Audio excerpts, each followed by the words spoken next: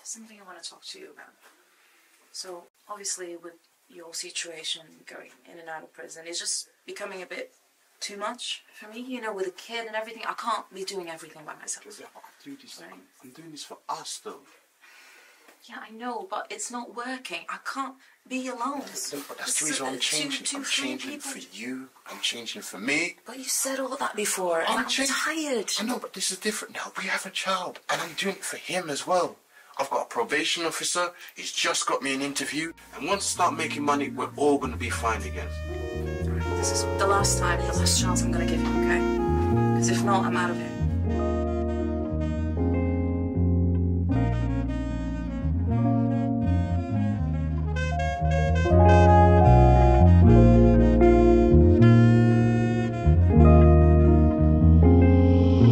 Joseph's been released, he's coming fresh out the can. He wants to change his life, well that's part of the plan. He meets a probation officer who hooks him with an interview, who's helped people up in the past that was on Joseph's route. He tells Joseph to just be on time and show that you're passionate and you will be fine. He got Joseph an interview now for a hotel job, as he knew the employee as he took people with records on. I'ma now confide to you about Joseph's past. He got caught trapping to an undercover fed inside their car. He ended up doing a little bit more time, as during the visits now he tried to smuggle a phone inside. Deep down you can tell he was pissed. He would be, he missed the birth of his kid. Deep inside he had furious anger. All he wants to do really is just become a good father figure. He felt bad for the fact he left his missus all alone. He feels he should look after the kid with her now at home, as Mrs. Sherry said. Now if he slipped, that's it, she's gonna end their relationship and now dip quick. She was faithful to Joseph while he was stuck inside doing time. One of the main reasons Joseph thought she was ride or die. A lot of guys approached her, but instead she curved them. Let me tell you something, she was faithful, that was for certain. Joseph was known as the money man in the ends. For Sherry and his kid, he wants to make amends. Since being fresh home, he's someone brand new. Now Joseph's focused, ready for his interview. He's taking his probation officer's advice when he took all the notes. He's going through notes about the hotel values now, you know. He finished prepping, so he has an early night. He's confident about tomorrow deep down in his mind. There was nothing going on for Joseph before he did time in prison. He was a local lad who had no future or ambition until he did time, and now the real chance to reflect. He doesn't wanna put his family down through bullshit again. There was nothing going on for Joseph before he did time in prison. He was a local lad who had no future or ambition until he did time, and now the real chance to reflect. He doesn't wanna put his family now through bullshit again. Joseph woke up for his interview around about 7 in the morning. He was struggling to wake up. As he woke up he was yawning. He woke up early actually, to my surprise, because all he wants is to make it to his interview on time.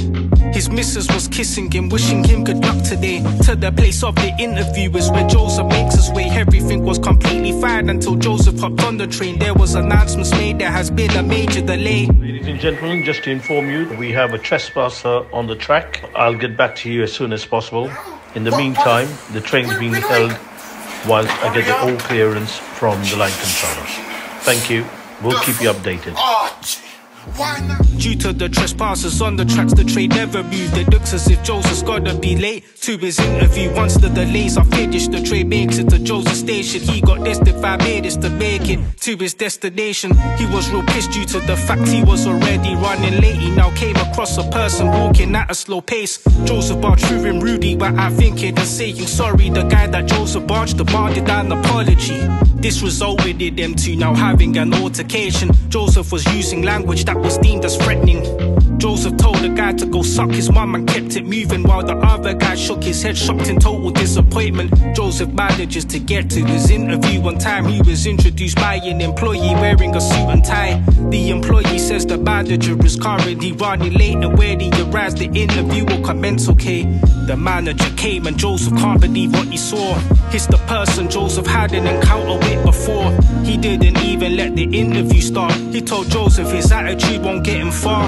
The way you spoke to me was unacceptable, so therefore I'ma terminate this interview. I won't let you speak like that to customers over here. Joseph was begging and pleading, he was just close to shedding tears. The manager told Joseph, we are done over here. There was nothing going on for Joseph before he did time in prison. He was a local lad who had no future or ambition until he did time, and now the real chance to reflect. He doesn't wanna put his family down through bullshit again. There was nothing going on for Joseph before he did time in prison. He was a local lad who had no future or ambition until he did time, and now the real chance to reflect. He doesn't wanna put his family down through bullshit again.